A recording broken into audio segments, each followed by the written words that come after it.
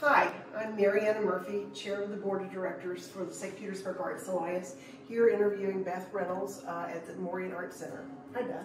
Hi, I'm Beth Reynolds, Director of Photography and Community Engagement here at the Morean Arts Center, and I love my job, and we're here connecting people with art for over 100 years.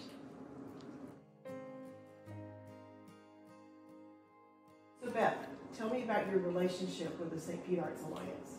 Well, I have been involved with the St. Pete Arts Alliance since the very beginning. I thought it was a brilliant idea, a way to bring artists together, to bring businesses together, to bring everybody who is in that art community to communicate and talk and not be so separated by everything. And so from the very beginning, I wanted to be involved because as an artist and also somebody who works at an arts venue, I really wanted to have that collaboration. I wanted to have that support and knowing where I could go to get accurate information and also just communicate with other artists. And so it's been a huge benefit.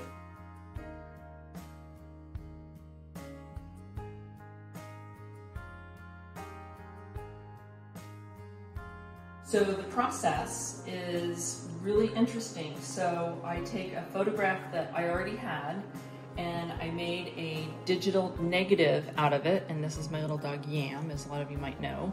And from there, we use a polymer light-sensitive coated piece of aluminum in which, through UV light, makes a beautiful plate. And from there, I ink up my plate, and it goes down onto the paper. It gets run through the press, like a printmaker, and out comes a beautiful print of Yam.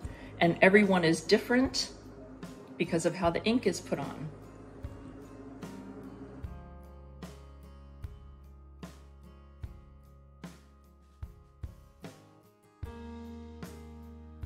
So Beth, what led you to choosing photography as your art form?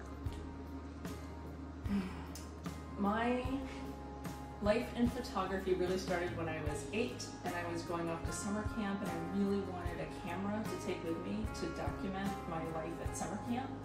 And the reason I wanted that is because I was really super shy. I know, hard to believe, but I was. And the camera allowed me to be present and be a part of things that I normally probably wouldn't have had courage to go and be a part of. And so it also just gave me a lot of curiosity. What will this look like in a photograph? And as soon as I started doing it at summer camp, I just fell in love with it and started going and becoming part of my high school newspaper, my college newspaper, and studying it in college.